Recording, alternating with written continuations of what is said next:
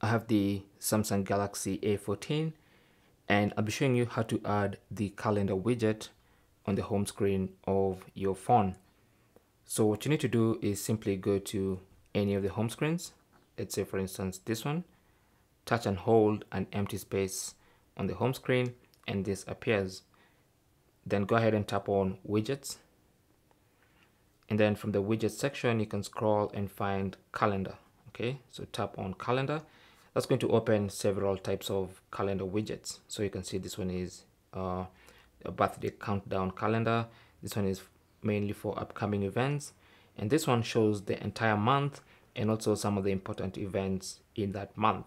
Okay, it's a slightly huge widget. This one as well is even bigger. So what you need to do is select a widget that fits. So this one for me looks like the proper calendar widget. So I'll tap on it to select and then tap on add.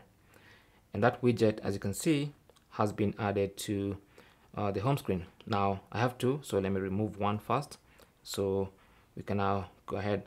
So you can actually long press on any widget and drag it to any of the home screens that you want it to be on. And then there is our home screen widget. So anytime you go to one of the home screens, you can also drag it to the main home screen if you want to, but there is the calendar widget on the home screen of your Galaxy A14. So if there were any events, you will see them listed on the right hand side of that calendar. But that's basically how to add a calendar to the home screen of your Galaxy A14. Thanks for watching and good luck.